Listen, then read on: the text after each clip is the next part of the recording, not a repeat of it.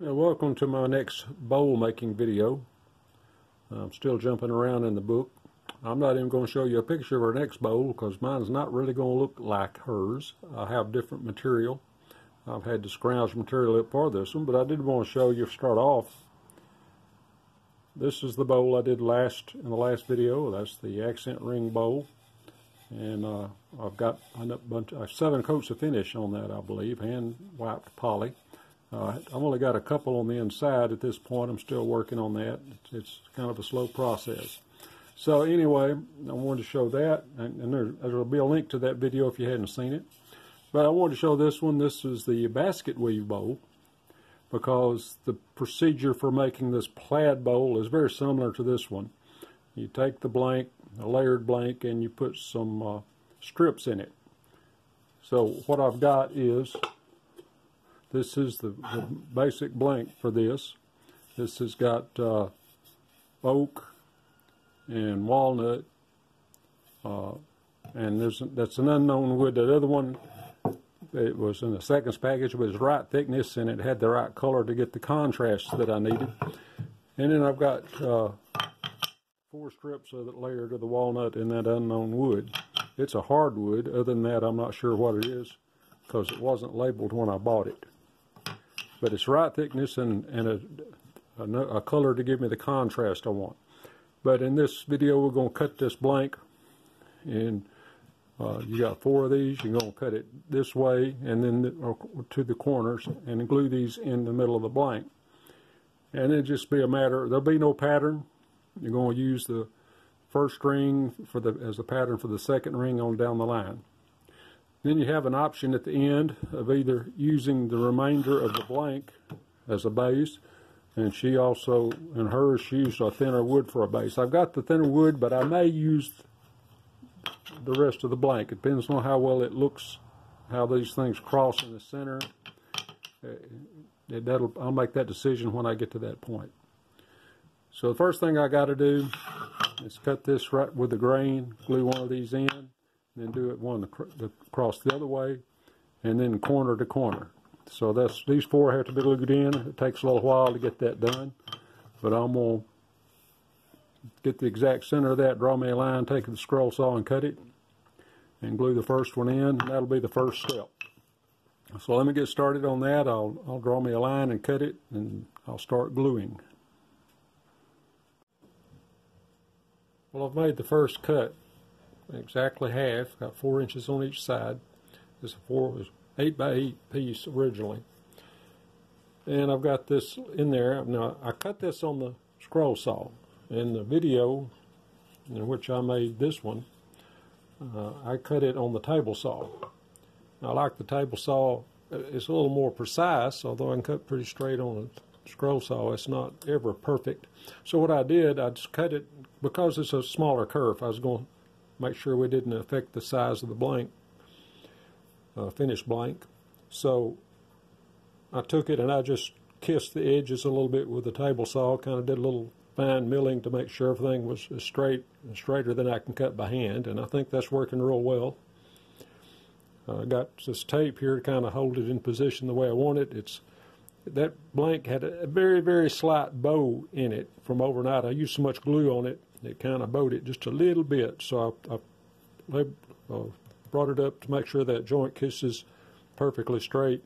Got a little bit thicker tape out on the ends as I cut it, and I have to, then I'll take that down with my spoke shave probably, and then sand it before I cut the next one. I'm going to do that with each one. It's easier to make these a little larger to make sure you get flush to the top when you're finished. But as I do that, everything will smooth out and level out, and I'll level and sand it as I go. It's a very slight bow, so I think I can take care of it. And I got this little thicker tape here, like I say, to allow for that, to glue this one piece. It'll be a different situation when I go across the other angles. But this is going to work for this piece, and I'm going to glue it right now, and then I'll work that down once the glue is set.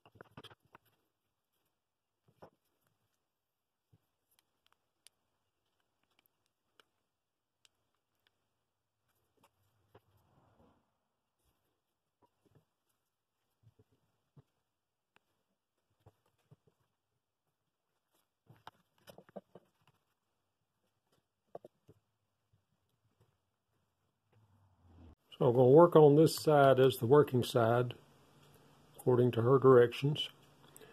To me, this is the bottom, and I always work on the top, but she's saying this side we work from.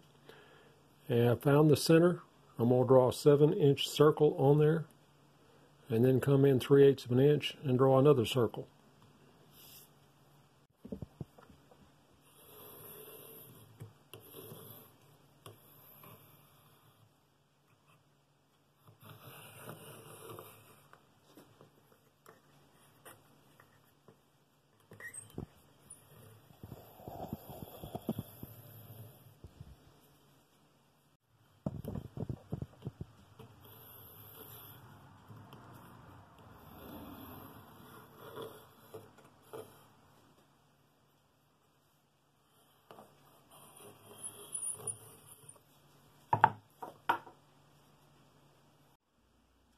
I got a new blade in it. I'm running a number 7.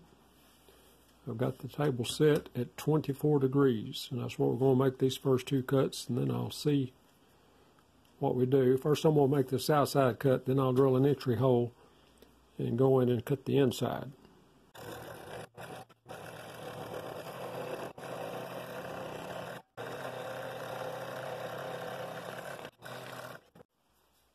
Alright, I got an entry hole drilled at 28 degrees, and I'm 3/8 inch in, so we're going to cut this 3/8 inch ring at the same angle as the outside cut.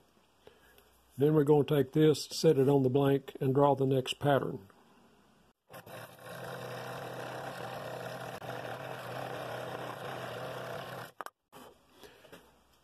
Well, I used our first ring set on the top. It matches up real nice outside. So I mark the inside of it, and that marks the cut for the next ring. Do the same thing with this one. There's only 3 rings, so we'll be almost have enough cuts here to make this bowl.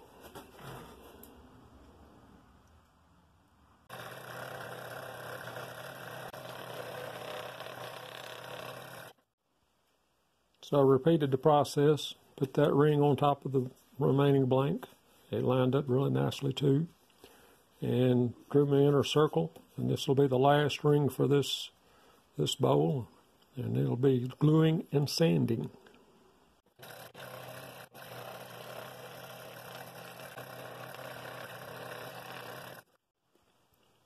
Well, it's all cut out. It matches up very nicely, inside and outside. Side is going to be a minimum of sanding. There's a few problems I see that I'm going to have to fix, but nothing major. That's basically what the bowl is going to look like. Now, my intent was using that walnut, when you put a finish on it, it stands out. I wanted more contrast than that, but hopefully it should stand out a little better and give me a little more of an effect that you're supposed to have. So, anyway, that's basically the bowl. And I'm going to glue these three. I'm going to go through them and check them for alignment, see what sanding I need to do to get the surfaces matched up properly. And then I'm going to glue those 3 rings together and sand the inside.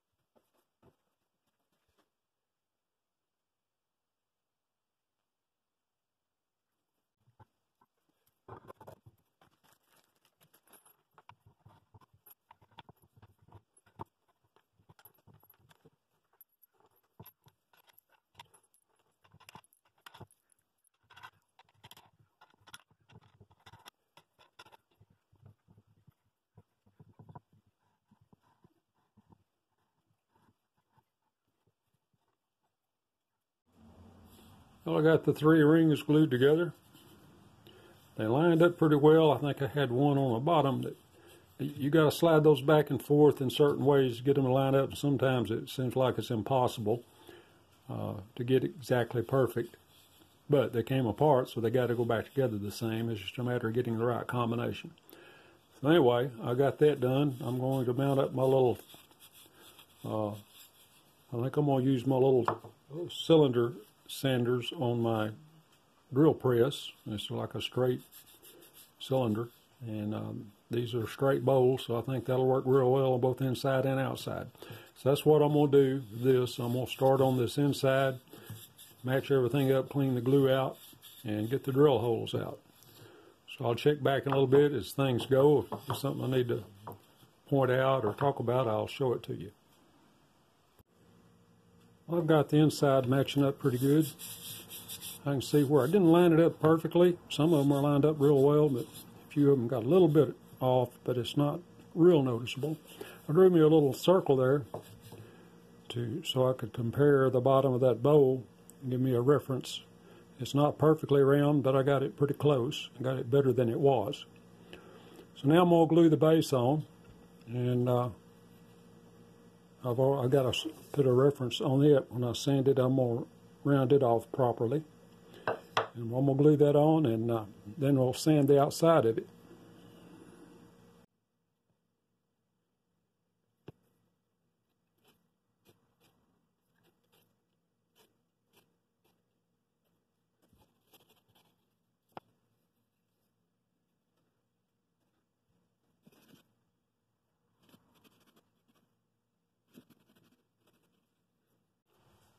Well, I think I've just about got it where I want it. Still got a little bit of finishing, fine finishing sanding. I think I'm going to raise the grain on it and sand it again. Then I'll put some wipe-on poly. I think that'll really bring that walnut out and make this pattern stand out then. Right now it's a little dull. Hopefully I can brighten it up a little bit. Let me continue with that, and we'll see what I can make it look like. Well, I'm going to call that finished for now. I have 2 coats wipe-on poly on the exterior, 1 coat on the interior. I will put more, but it takes several days to get that done, and I need to get this up now. So basically I want to do that because I wanted to see if that walnut would pop out, and it did. It's got the pattern it's supposed to have, and I'm somewhat pleased with it, although it's not the best effort I've ever made. Been running behind this week. I'm a day behind what I should be right now, because I totally blew another project I started. I did a fatal mistake, and I'm not going to get into that right now, so I had to shift gears. And then I had to scrape up some material I really didn't want to use for this bowl, but I thought I'd try it, and it worked, except that it didn't glue together as well as it should in some places. I'll tell you, the main problems I had with this was it was trying to delaminate in some of these areas where it was glued together, and I had some gaps showing here in some of these areas. In fact, there was one right there and one right there. Probably can't see it on camera, I hope not, but there were several of those through there. And so what I did as I was sanding, I just rubbed some glue into the little crack, and then when I sanded it, filled it with sawdust. So that kind of helped glue it together, plus it filled the little void. So I managed to save this in spite of some either improper gluing or some bad material. I'm not sure exactly which. It was seconds material. Not sure what wood it is, to tell you the truth. That little thing right in there. It actually looks like oak from the side, but it's not oak. It's not near that hard. This is oak, and this is walnut. And you can see even there's 2 different shades of walnut, although they came off the same board, but it still works. That's the pattern I was looking for. I may revisit this with some really nice material someday, because I like the way this works. I like the way it looks. It's not that difficult to do, but I didn't do a real good job of building the blank. When I did one like this before, the basket weave bowl, I made the cuts that put these in with the table saw. Well, she uses a scroll saw, so I said, well, I'll use a scroll saw this time. It's a smaller kerf. And so I cut all those with a scroll saw, and the first one worked real well. I had 4 of them. But then you got to kind of sand it, and actually kissed it through the table saw a little bit, like I said earlier, kind of milled it a little bit, make sure it's straight and flat. And so the others that were at a 45-degree angle, I went to the sander and sanded them. Well, I didn't get it, even though I put my little tool on it to see if it was square. It showed to be square, but obviously it wasn't. I had a little bit of a gap running right there, which I filled with some walnut sawdust. So anyway, I managed to get through this project, and it looks okay, but to me it's not ideal. But the pattern worked. I made the pattern work with a few exceptions. A couple of those lines aren't exactly lined up, but for the most part, they look good. So anyway, that's this week's bowl. And like I say, I may come back and revisit this one with some better material, because I really like this pattern. But I'm not sure what I'm going to do next week yet. I'm kind of got mixed up with messing up my last project, so I may have to go back and revisit it. But for now, this is this week's bowl video. I hope you enjoyed that. Hope you like it. If you do, hit the like button. And stay tuned, and I'm going to do some more. I don't know how much further the series is going to go, but I see some things in there in that book that I want to try. So thanks for watching, and I hope to see you in the next video.